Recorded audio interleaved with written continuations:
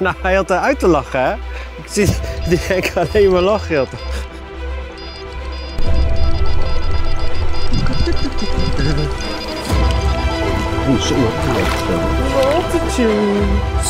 Wat een ding, jongen.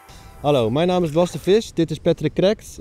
Graag willen jullie meenemen naar een wintersessie die we vorig jaar hebben gedraaid op de Ronde Bleek. Het betreft een drietal sessies die we hebben gevist. Waarom we daar hebben gevist, daar kan Patrick misschien iets meer over vertellen.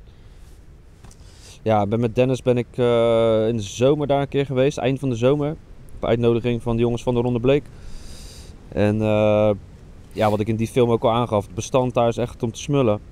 En ja, bijzonder water waar veel te weinig mensen vanaf weten eigenlijk voor het mooie. Toen ik met Dennis ging vissen daar, een soort testsessie zeg maar, was geloof ik 36 uur of zo.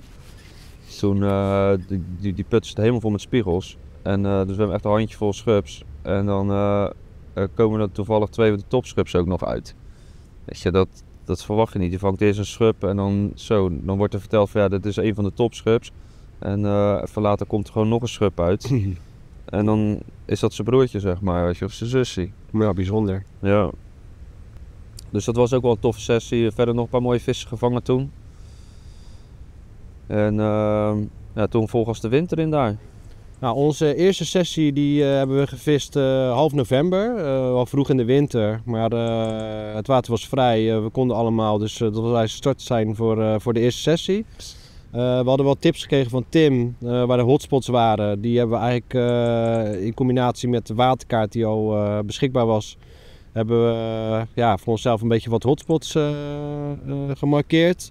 We zijn de eerste dag gelijk natuurlijk met de boot erop gegaan, even bestudeerd waar die hotspots waren. We hoorden van een paddenstoel waar heel veel vissen vanaf kwamen, dus die hebben we even goed onder de loep genomen. Dit is hem, ja, 100%. Een belletje omhoog hebben, sorry? Kijk. Ja, die paddenstoel die heeft wel vis opgeleverd uiteindelijk. Best wel grote vissen ook. En de eerste sessie viste ik rechts bij die paddenstoel. Ja. En visten allemaal met 3 hengels. Mag ook maar met 3 hengels, maar is prima. En volgens mij viste ik de eerste sessie eentje links, eentje rechts van die paddenstoel. En dan nog eentje rechts een beetje in de kant. Op een soort ja, uitlopertje of zo vanuit de kant. En ja, rondom die paddenstoel. Het is een beetje heel vaag of zo. Want als je met de dieptemeter eroverheen gaat, je ziet toch een bepaalde ja, paddenstoelvorm. Het lijkt of die vis een beetje daaronder. Ja, het is een dakje als het ware. Ja, het is heel raar. Het is echt, die vissen kunnen eigenlijk wel heel goed schuilen onder die paddenstoel. Het is ook wel logisch dat dat wel een hotspot is ja, voor de wind. Het is de keihard. We hebben ook heel vaak wel echt vis zien liggen daar zo, als we er overheen vaarden. 1, 2, niet heel veel, maar er lagen eigenlijk bijna altijd wel vissen daar zo onder. En natuurlijk door de lijndruk. Nee, het is ook wel tof, omdat je kan gewoon heel makkelijk om die paddenstoel heen voeren ook, zeg maar, weet je. Ja. Dat, ja, dat op de een of andere manier, ik weet niet, het geeft zoveel vertrouwen om daar te vissen. Hè. Je weet dat die vissen daar zitten en je weet dat daar vis gevangen wordt. Het is alleen, ja, hebben we nou vis verspeeld ook daar, of niet? Nee, niet zozeer bij die paddenstoel. We hebben wel wat losschieters gehad in de sessies, maar dat niet in obstakels of zo. De bodem is wel vrij schoon.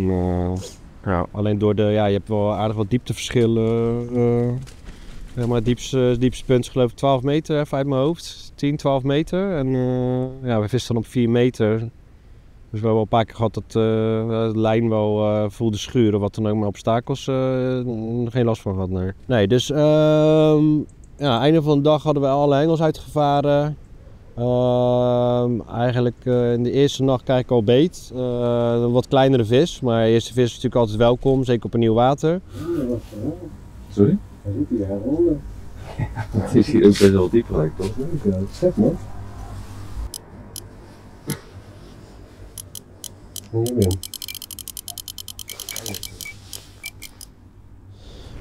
Het was vrij mistig ja, en lastig om weer de hengels opnieuw uit te varen, maar toch gelukt. En toen in de ochtend kreeg jij geloof ik beet, hè?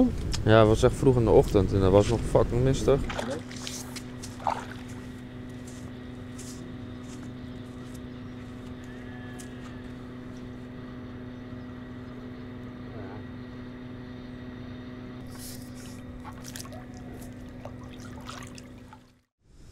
zonnetje was wel een beetje aan het opkomen.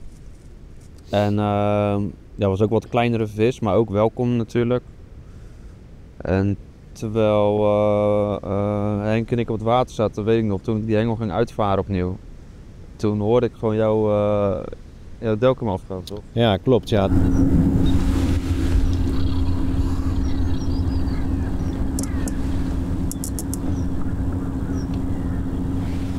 Ja, ik ben beet.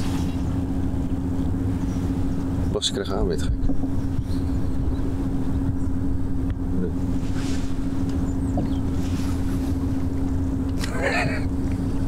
Lekker man. Mooi hè?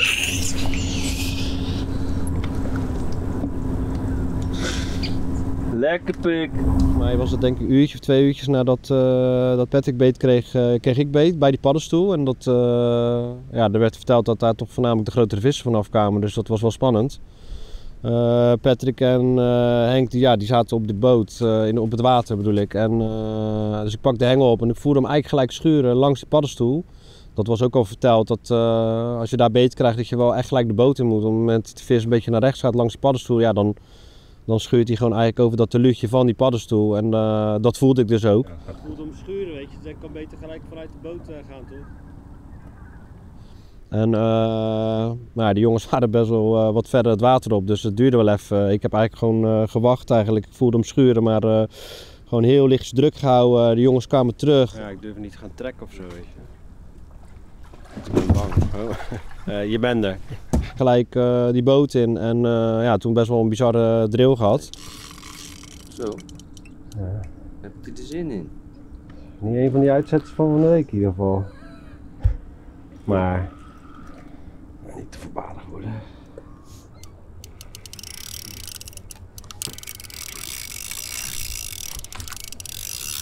Nog een jappie.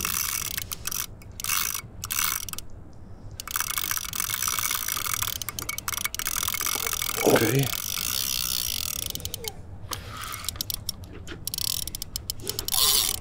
Zo. Fucking hell joh. Wat is hier gebeurd? Hij is niet blij hiervan. Ik daarentegen wel. Waarom had ik ook weer vanavond met je 6 gekozen? Ik ook niet.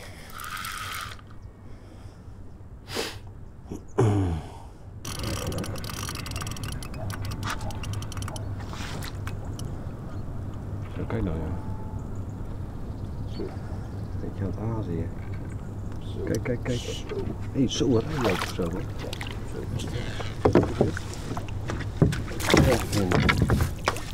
Ja, is dat zo bijna normaal? Hij zit er wel in. Oké. Dat is een goede vis ook graag. Zo, is boos die vis? Doe die lijn eens een beetje omhoog. Links, ja. Omhoog? Nee, links.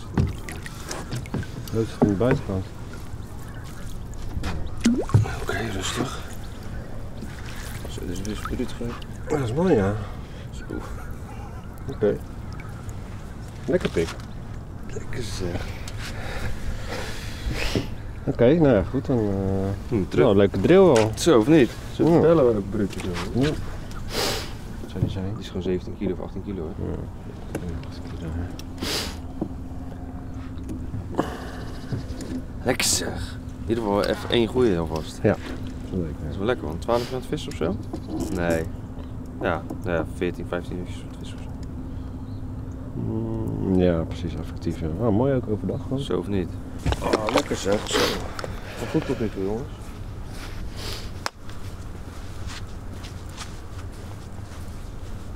Oké, wat gaan we nu doen dan? Nou, hij had eruit te lachen, hè? Ik zie die Henk alleen maar lachen. Nee. Goeie vis, net iets over de 20 kilo.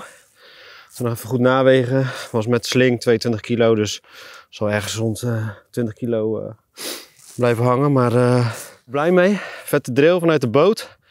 Dus we zitten nog geen 24 uur. Dus ik heb een goede hoop in dat nog wel een keer gaat aflopen. Volgende is voor Patrick, dus die 6 hengels tot zijn beschikking. Gaat helemaal goed komen, Pat, of niet? Een hele mooie vis. Echt heel bruut beschupt. Zo wil je ze wel vangen. houdt er niet van om opgetild te worden, blijkt. Ik denk dat hij ook weer mag zwemmen. Misschien nog even wat foto's maken.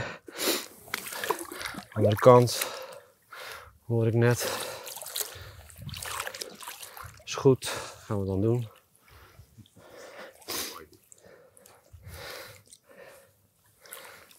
Een beetje raar gezwel hier bij zijn vin. Maar ja, het kan niet allemaal perfect zijn, hè? De hele brute is ook best wel goed breed. Ja, mooi man. Heel blij mee.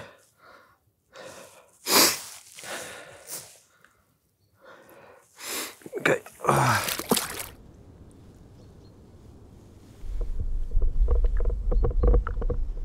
En dit was wel een van die mooie vissen, ja. Dus daar was ik heel blij mee. Ja man, echt mooie vissen zwemmen daar. Ja. Goeie ook nog, toch? Je mag best het gewicht vermelden, vind ik hoor. Ja? Ja, vind ik wel. Ja, was het 20 kilo plus. Ja. En ja, er zitten er zat op 20 kilo plus. Dus dat was echt meer dan welkom. Zeker naar die 2 kleinere vissen. En, Ja, maar weet je, ook weet je, qua omstandigheden, het is altijd...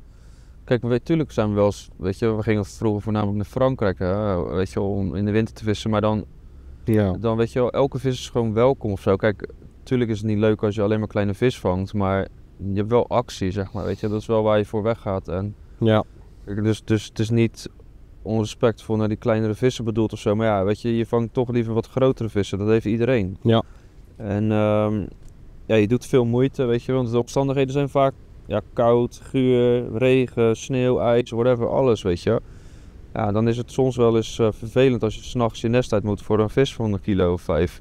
Maar ja, je ziet, weet je wel, tussendoor lopen er dan ook weer gewoon betere vissen. Weet je, dus daarvoor blijf je toch die moeite en die passie, zeg maar, houden om toch je hengels weer uit te varen, ook al is het kut weer en zo. Snap je? Dus ja, kijk, de meningen zijn verdeeld over het vissen op betaalwateren, maar ja, weet je, ga er maar aan, toch? Doe het maar. Weet je, ga maar in de regen met 3 graden buiten je hengeltje opnieuw uit zijn varen.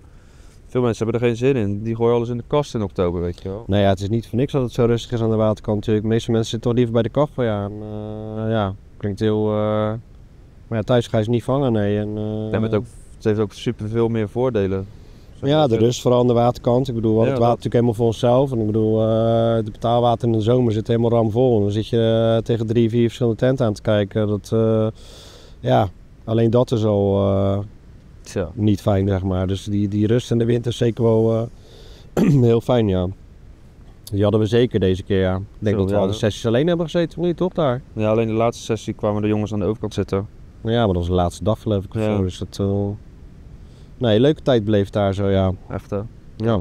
24 uur nadat Bas die mooie vis heeft gevangen, is het eigenlijk een beetje stil gebleven. Qua vissen dan. Want onze cameraman Henk, die was jarig gisteren, dus we hebben een klein feestje gehouden. En ja, was heel gezellig. Alben en een goede vriend van Henk, Eert, als ik me niet vergis, die was nog langsgekomen.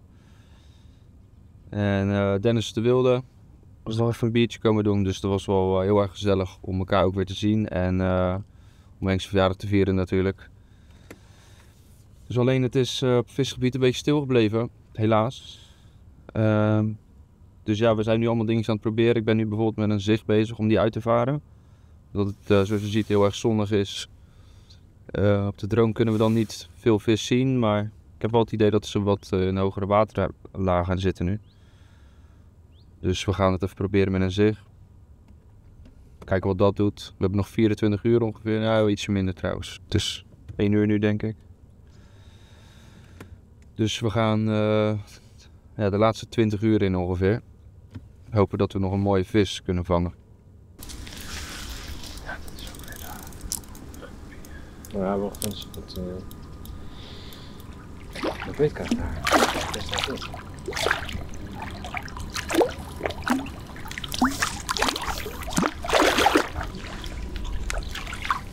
Ja, de hengels net ververst en hoe lang zal het geduurd hebben? Een uurtje of zo? Ja, nog gelezen. Ik denk dat het een uurtje in lag.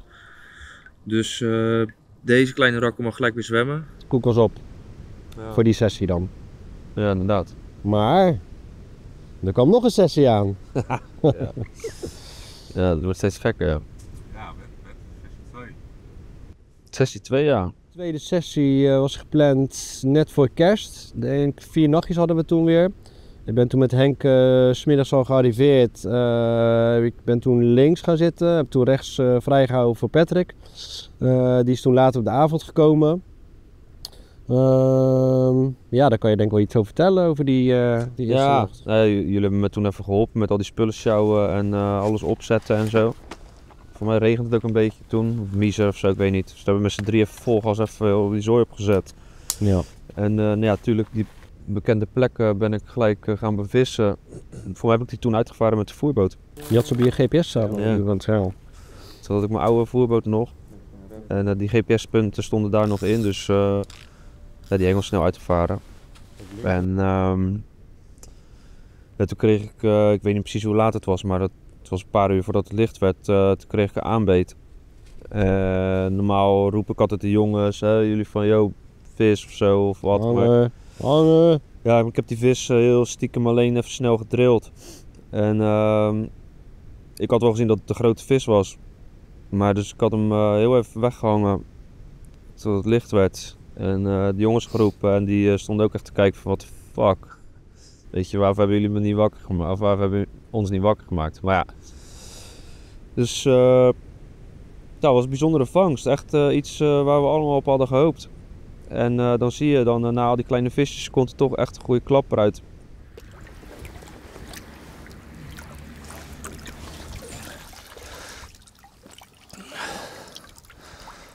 Dus als we dat optellen, weet je, dan heeft Bas dus de eerste sessie goede vis gevangen.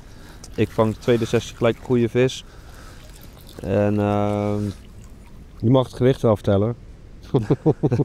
ja, het was een 50. Ik weet het exacte gewicht niet meer precies, maar ja, het was wel echt wel een mooie vis. Weet je. Ja.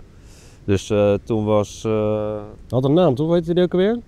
de dude. De dude, ja. De dude. Was de dude? Was De het? dude die was de klos. Ja, de dude die was de klos. Net voor kerst. Ja, het was een hele mooie vis, weet je, om te zien. Kort, hoog, sterk, dik. Echt zieke vissen, man, daar. Ja, mooie vissen daar, ja, klopt. Ja, man. Ja, tof visserij daar wel. De tweede dag nadat Patrick die vis vangt, loopt er een van mijn hengels af. Dus een kleine rij, ik denk een kilootje of 10, 12. Zou je even terug moeten kijken hoe zwaar die precies was. Ja, want het bleef op een gegeven moment best wel lang stil ook, hè? Vanaf stek 1 en 2. En stek 5 was vrij aan de overkant. En we hadden het idee dat die vissen, dat we die een beetje naar achter hadden geduwd, zeg maar. Omdat het gewoon zo lang stil bleef. Dus uiteindelijk hebben we besloten om te verkassen naar stek 5. Ja. En dat vond ik wel fijn, want Bas zei van laten we gewoon met onze eigen hengels weer gaan vissen. Maar ja, als het zo lang duurt, dan is het wel weer fijn om gewoon je eigen hengels te vissen. Want, ja, tuurlijk. Maar weet je, dat vind ik ook wel tof, zeg maar, aan het vissen, hoe wij vissen, weet je. We gunnen elkaar echt alles. En, en dat is echt tof. Weet je, we bleven zoveel avonturen samen. Weet je, dus dat is ook belangrijk in het vissen, houdt het leuk. Weet je, je bent op elkaar ingespeeld. En dus ja, daarvoor was ik wel blij dat ik ook gewoon weer kon vissen, zeg maar. Niet alleen aanwezig zijn, ook al is dat ook wel leuk. Maar je wilt toch wel graag vis vangen of zo. Ja. Maar volgens mij wilden die hengels daar uitgevaren en echt binnen 10 minuten liep er een hengel bij jou af. Ja, het was, ik had sowieso natuurlijk die 2 rijen karps. Toen ben ik volgens mij een stukje door gaan varen naar achter. En toen zag ik best wel wat vissen in die hoek liggen. Eigenlijk meerdere redenen, want de wind was gedraaid, weet ik nog wel. We kregen noordoostenwind, dus de wind kreeg in één keer vol op onze bakkers. Stek 5 lag een beetje in de luwte. En ja, dat in combinatie met dat ik toch een aantal vissen op de visfinder zag, was het logisch om naar de overkant te gaan verkassen. We hadden toen nog maar 1 nacht, dus het was eigenlijk nog maar 24 uur. Maar nee, ja, we gingen naar de overkant, ik vaarde mijn hengel uit en eigenlijk binnen 10 minuten liep hij al af, ja. Je harder hoor. Ja, ik moet hard zijn horen nu. Wat zeggen ze? Verkassen loont? Ja toch? Het is ook wel. Ja man. Mooi vissen. Yes, eindelijk. Leuke vis. Spiegel een keer of 14 of zo, toch? 14 jaar. 14, Een mooie vis ook wel. Ja. Toch een beetje, van tussen haakjes oude bestand zeg maar. Of iets ouder bestand. Want die andere vissen dat waren allemaal vissen die allemaal dat jaar of het jaar daarvoor waren uitgezet volgens mij. Dus dat was wel fijn om in ieder geval weer iets betere vis te vangen, ja. Ja, dat was wel een grappig stukje. Ja. Ik ging met die vis op die foto en jij ging met mijn telefoon ging ook wat foto's maken. Ja, klopt. Weet je, werd hij gebeld door iemand uit Senegal, ja. Ik word elke dag gebeld door iemand uit Senegal. Hello, my friend. Hallo? Hallo? Ja, je wordt gebeld ook uit... Je wordt uit Senegal gebeld of zo. Deze keer nam onze vriend op. Ja, toch? Ja. Dat is wel zo netjes. Ja, heel netjes, ja. En, He was looking for Bas. He was looking for Bas, yes. He was across you, 2 meters away. Yes. Volgens mij binnen een uur of 2 uur liep diezelfde hengel waar ik dus die eerste vis op ving ook nog een keer af. Lekker man. Ik moet van de laag aan, ja. En dat was wel een wat kleiner visje. Deze ontsnapt uit het net. Hé hey Bas. Bas. Ja. Waar is die vis?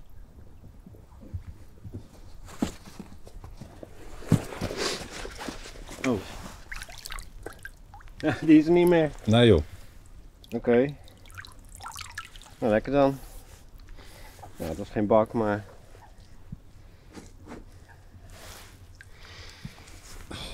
Ik moet nu eerlijk bekennen dat ik hem eigenlijk expres heb laten ontsnappen. Ik had geen zin om weer op de film te gaan met een kleine vis. Liegt niet, man. Echt serieus? Ja, volgens mij wel. Ja, Oh. ja, ik was heel nonchalant.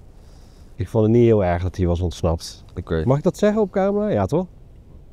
Nou ja, dus de tweede sessie even kort samengevat. Tweede sessie echt een goede klapper. Nog wat middelmatige vissen. En toen zat eigenlijk de tweede sessie er alweer op, geloof ik. Ja? Ook in de tweede sessie toch wel weer 4, 5 vissen gevangen. Ja. Dan, hè? Wat niet Ja, en slecht jij is. deed nog een mooie voorspelling voor de derde sessie toen, geloof ik ook. Ja, Dat was helemaal grappig. Ja, de Want derde sessie... Ging de lat hadden- steeds hoger leggen ook. Voor onszelf. Ja, dat moet ook wel, toch? Ja, nee, zeker, tuurlijk. Ja, nee, een voorspelling die ik deed volgens mij in de film was dat we 9 aanbeten zouden krijgen in de derde sessie. En volgens mij zat ik daar niet heel ver vandaan. Vorige keer 4, nu 6 aanbeten, volgende keer 8 aanbeten. Oké. Mark my words. Zeg dat nou niet. Lekker hengels binnen draaien en warme douche pakken. Volgens mij was het net voor kerst of zo. Dus even een beetje feestdagen vieren.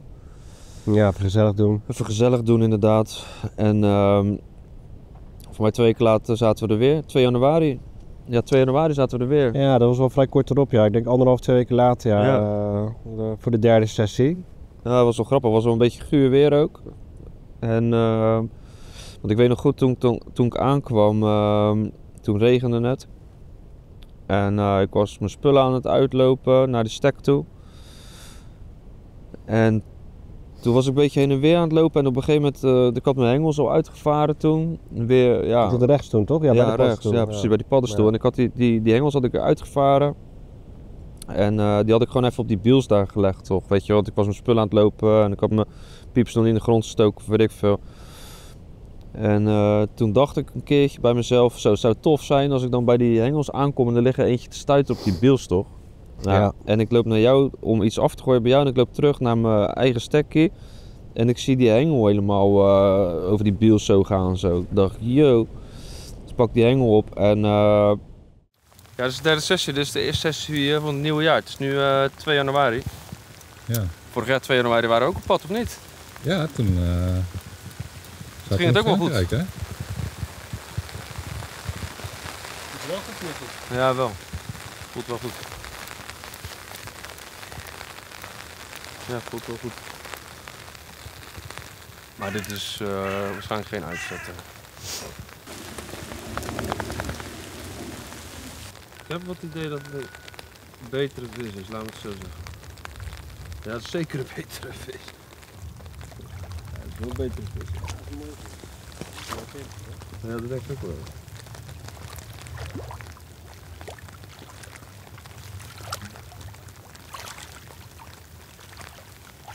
Oké.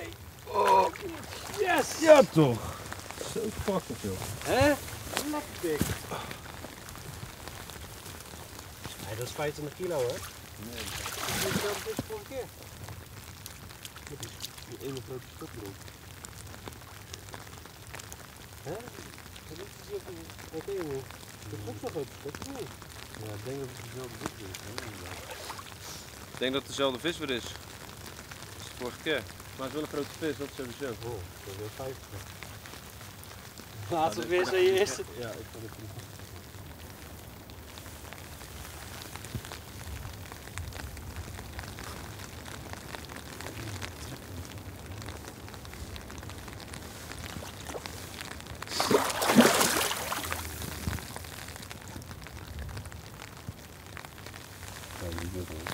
Ja. Ja, dat denk ik ook. Oké. Jouw beurt sowieso. Ja,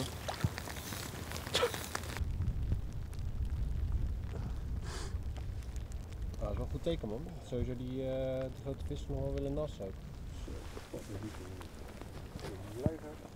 Ik dacht even dat het dezelfde vis was als mijn laatste vis voor een vorige sessie. Maar we hebben heel even snel gekeken en het is hem niet. Dus nou, aangezien die rug en die bouw gaat hij denk ik wel over de 25 kilo. Dus even spulletjes pakken en wegen die handel. Ook een breed man, dat ding. Zo, wow. Dus je kan enkel aflezen. Even. 31, 31, Dat is ook zo, ja. Ik denk dat het net niet over de 30 kilo gaat houden. Ik denk precies 30 kilo.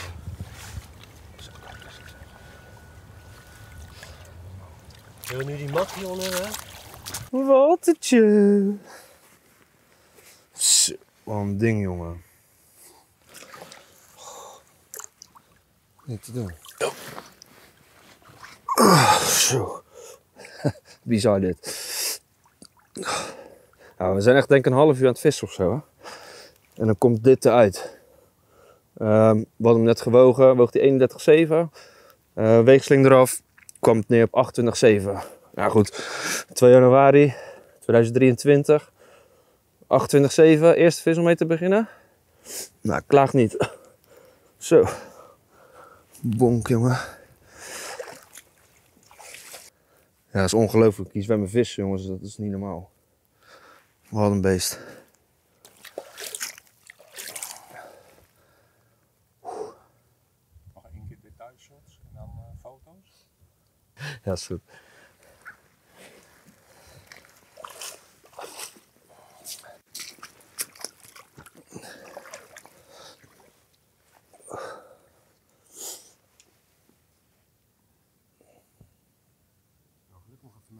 Ja, man.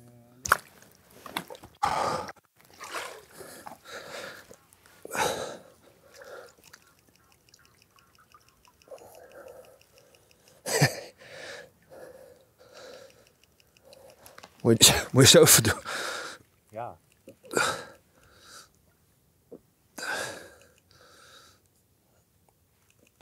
Oh, een vis, jongen. Ja, niet normaal.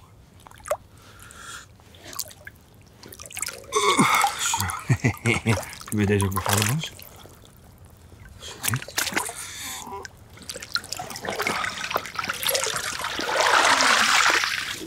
Yo, thanks. Zo. De sloopkogel gaan we weer vrijlaten. Hoe heet deze vis ook alweer? Walter. Walter. Walter. We zetten Waltertje terug. En ja, bedankt. Dit is goud, man, dit. Dit is echt top. Wat een vis, hè. Niet normaal, man. Er zit ook een rug op. Ja, op een zadelment. Dit is zadel. Echt niet normaal. Voor de eerste vis van 2023 in onze gaten.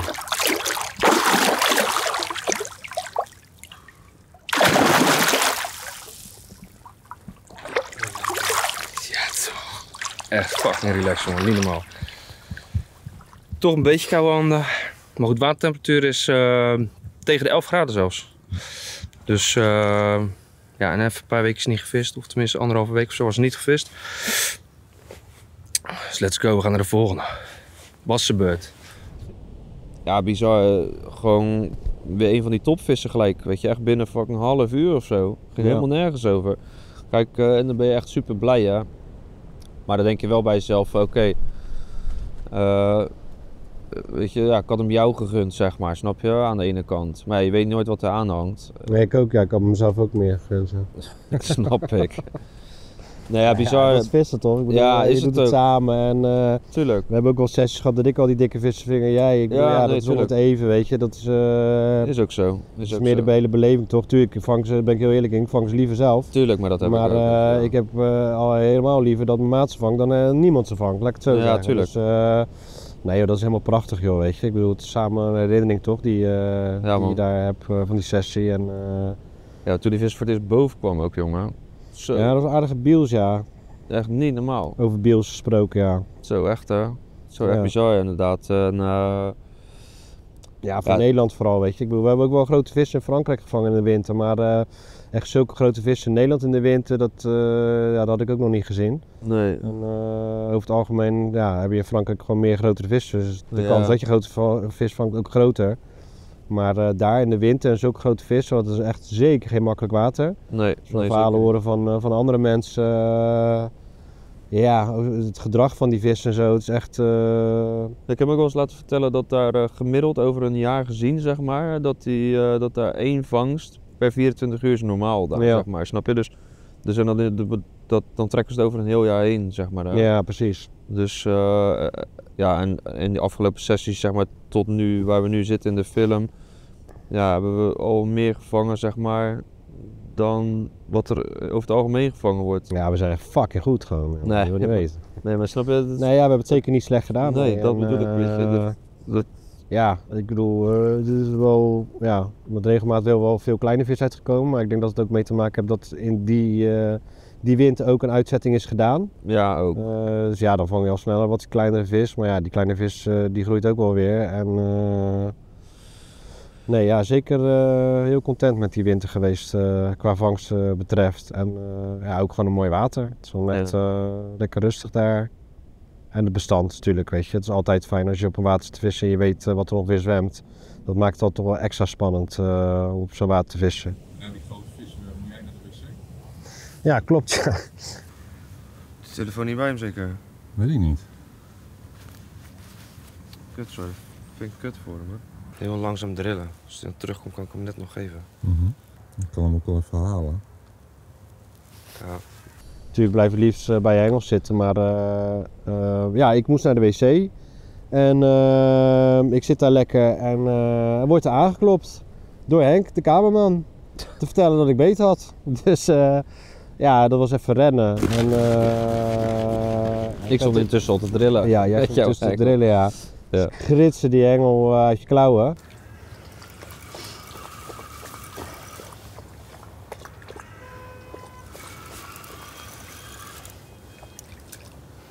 Je hebt geen net zeker, wel? Nee. Kut. Dat wordt er net wel goed, maar...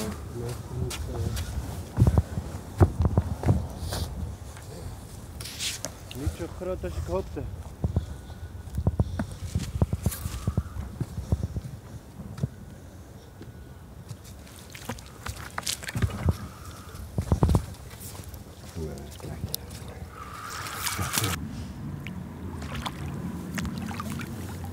Wel mooi beschukte.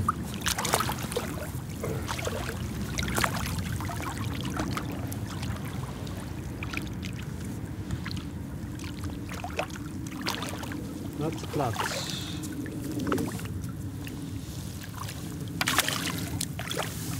Oké. Eerste van het jaar. Wel mooi vis. Dubbele rijen. Ja. Maar hij is niet heel groot. Maar wel een dubbele rijen. Nee, Nooit van.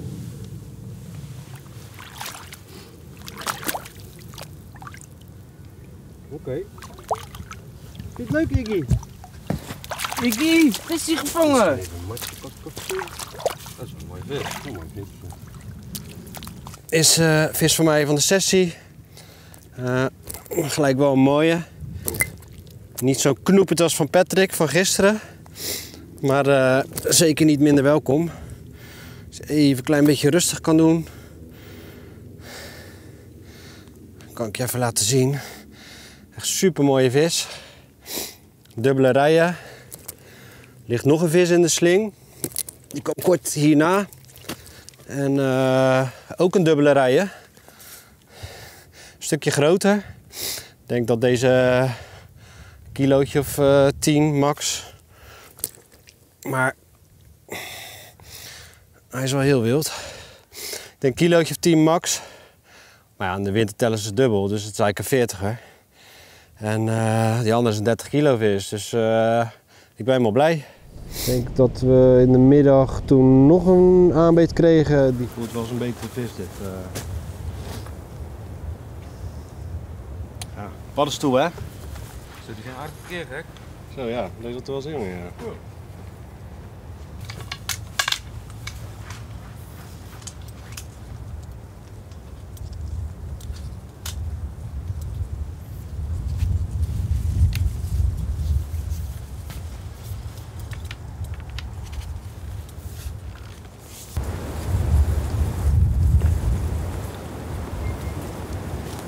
Lekker wel, 3 vissen genoeg. Voorlopig blijft hij nog wat diep. Dat vind ik altijd goed.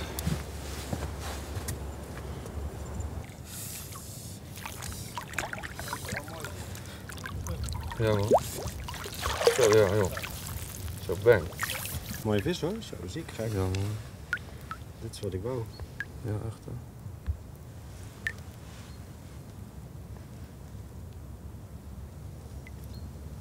Ja, hij is goed. 2 rijkarpers een uurtje. Dat gebeurt ook niet vaak. Hopen dat deze een beetje rustig blijft. Nou, zo te zien wel. Nou, dit is zijn grote broer. Precies hetzelfde. Alleen dan, wow. Ja, laten we zeggen 5, 6 kilo erbij. Deze hadden wel gewogen. 16 koffie. Toch? 16,4? Ja. Precies 15 kilo. Die was precies 15 kilo. En ja, super mooi gewoon. Echt bruut. Echt, zeker in de winter.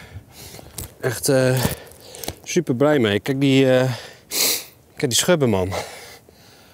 Ziek. Dus ja, super blij mee. Tweede vis van de sessie zoals ik al zei.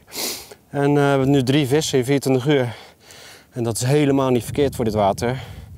Dus ik denk dat er nog wel een aantal gaan volgen. Super mooie vis. Echt dikke jetsen erop. Echt super grote bek ook, net als ik. Echt, ja, helemaal top.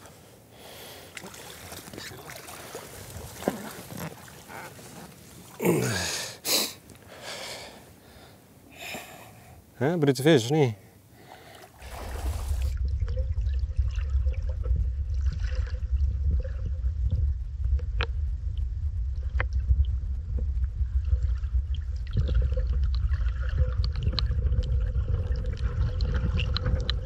Ik denk op de derde dag, hij bleef wel vrij rustig, maar op de derde dag kregen we volgens mij weer aanbeet. Ik dan in ieder geval links en de meeste kleine vissen kwamen toch allemaal wel van links. Ja, dat was dan weer een klein visje. Toen de derde dag ben jij denk ik weggegaan. Ja, klopt. Ja, voor mij moest ik weer gaan werken of zo. Zoiets, ik weet het niet. Ik moest gewoon weg, want anders had ik wel gebleven. Ja, wij zijn toen nog een dag of 2 dagen gebleven. Het is wel ja, qua aanbeten vrij rustig. Maar ik weet op de laatste dag, eigenlijk de dag voordat we weggingen, of de dag dat we weggingen, toen vind ik nog wel een hele mooie schub.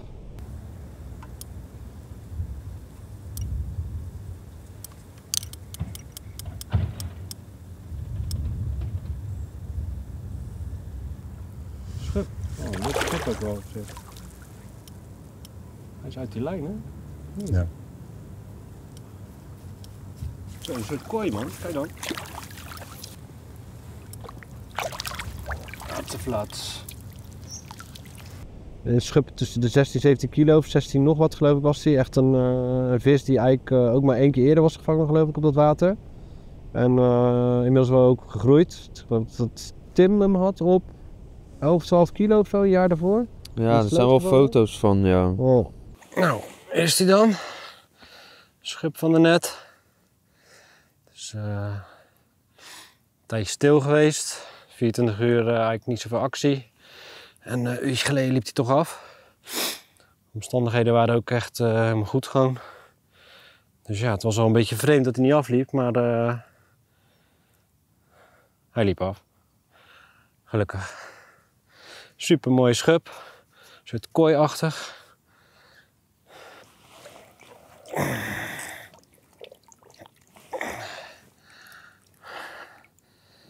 Echt super blij mee. Echt een hele mooie vis.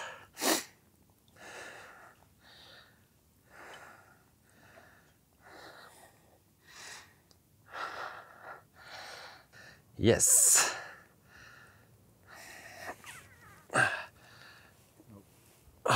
Nou ja, dat was dus, die schub was dus in de laatste paar uur van de sessie. We zijn die dag ook weggegaan en ja, een mooie afsluit eigenlijk voor een wintercampagne die we daar hebben gevoerd. En ja, dat was echt, ik denk dat we wel met een geheven hoofd weg hebben kunnen gaan daar zo. Ja, was wel een leuke tijd hebben we daar meegemaakt. Hele vriendelijke mensen ook hè, daar.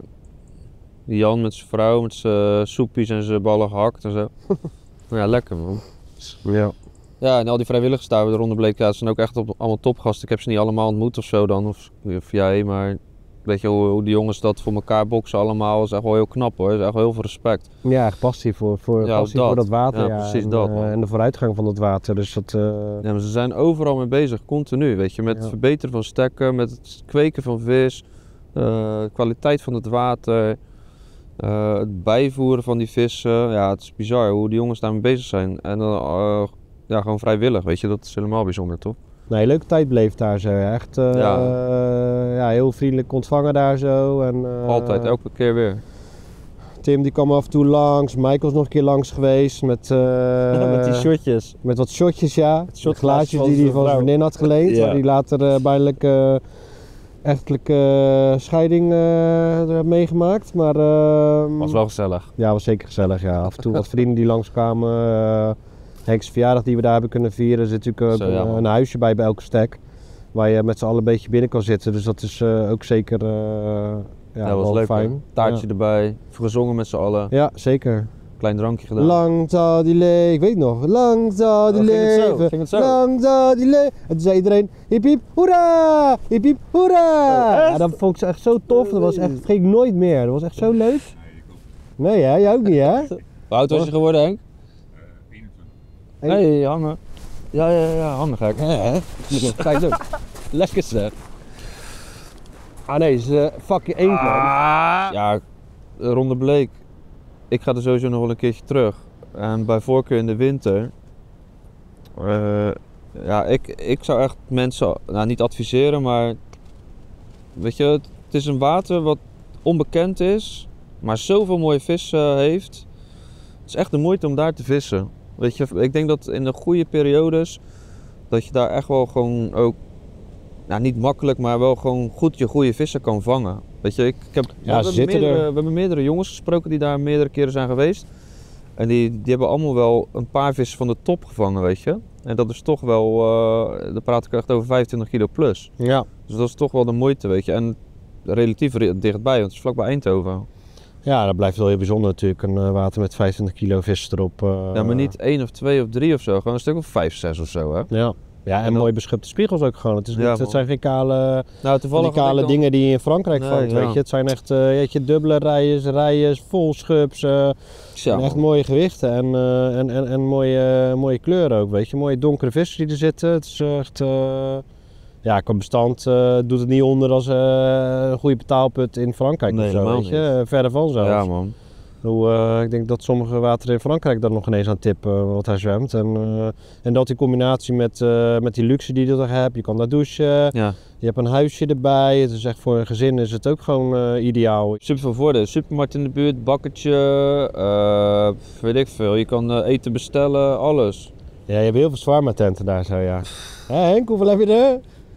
Stuk of allemaal 5 of dezelfde zo. ook, toch? Ja, we hebben ze allemaal Hoe uitgeprobeerd. heet die ene ook alweer? Ja, ze eten allemaal hetzelfde. Ja, Dat ze was eten het, allemaal hetzelfde, Ja, je hebt ja. 3 verschillende swings daar in de buurt, ja. Dus het is ook wel... Een dorp van 500 inwoners. ja, ze hebben ze allemaal uitgetest en de ene swings was nog beter dan de andere, hè? Ja. Shit. Ja, alleen daar zou ik wel een keer terug willen, voor die swings gewoon. Ja. Ja. Dus krijg je trouwens geld van hun of gratis eten of zo? Bij die swings. Hoe vaak ga je het nog noemen? Swings bedoel je? Ja, ik krijg gesponsord. De swings. Gesponsord door Swings, mede mogelijk gemaakt door Swings.